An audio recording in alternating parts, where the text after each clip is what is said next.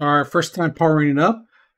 Just make sure that you power connect properly, and then we're gonna power it up, and there it goes. I'm gonna turn off the actual light so you guys can see it. But if you guys notice, it's flashing right now. It's trying to sequence itself. Well, in the bottom of it, you can actually set it up too. You got a set.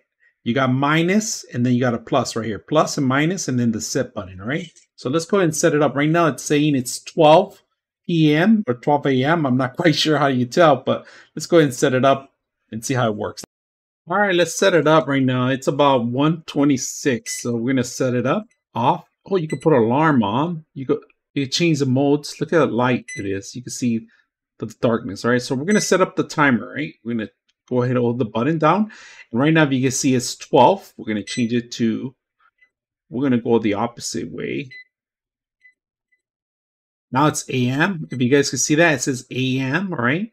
So we're at 1 a.m. right now, and we are going to change it to, it's a 3D clock. If you guys can see that, it has the RIR connection here. So you can actually click on it from far away with the, if you don't lose the controller, you could do as I did right now. Very simple to set up the clock. Very elegant. Look at this and the side angles. It's not thin, it's a little thick, but very well built. You could hang this pretty much. It has 3 points to hang in the back, so you can hang this anywhere. The actual cord is it's kind of like a see-through cord, but you can actually see the cord, right? It's not white or anything. It's a see-through. It's a clear cord.